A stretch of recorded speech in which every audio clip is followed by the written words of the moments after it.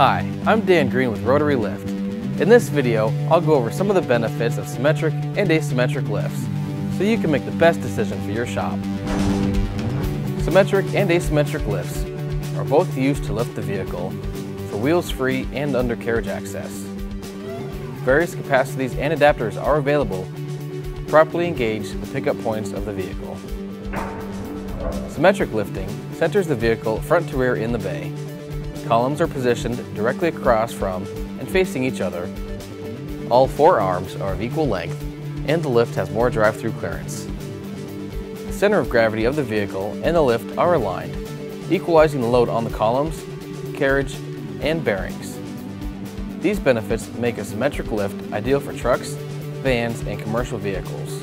Capacities range from 10,000 to 18,000 pounds. Asymmetrical lifting centers the vehicle to the rear of the columns.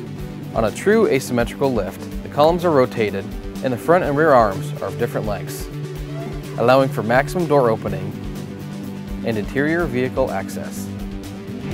The rotated columns align the center of gravity of the vehicle with the lift, equalizing the load on the columns, carriage, and bearings. These benefits make an asymmetric lift ideal for cars, light trucks, and other passenger vehicles. Capacities range from 7,000 to 10,000 pounds. For more information on Rotary products, visit us online at rotarylift.com.